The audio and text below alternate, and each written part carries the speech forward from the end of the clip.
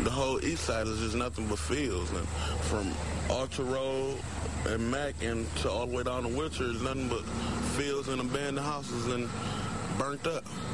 Martez Jones says he would consider the mayor's plan to consolidate people into more densely populated neighborhoods. But Charlton Ledbetter, who is rehabbing a house in the same area that is ridden with vacant lots, says that's not the answer. But by consolidating everybody, jamming everybody together, I don't think that's going to be the answer to, crime and all that. That's not the answer.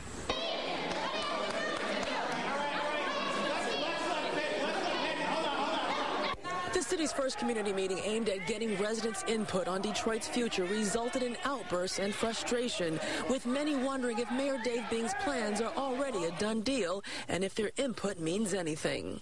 It's very unorganized. It's literally chaos.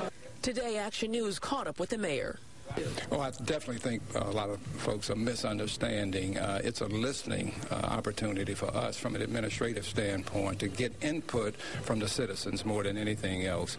And you're always going to have your naysayers. I mean, a lot of people don't want change. We're going to change. We have to. We have no choice. But we're going to continue going down the road. We want to engage and involve as many people as we can over these next 4 meetings and then 40 after that. So we'll get better, no doubt about it. The next meeting is here at the American Serbian Memorial Hall, and that meeting is tomorrow at 6:30, and we're told there'll be 3 more meetings before the end of the month. Well, the answer is getting the city moving, get people more involved, getting jobs here. In Detroit, Kimberly Craig, Channel 7 Action News.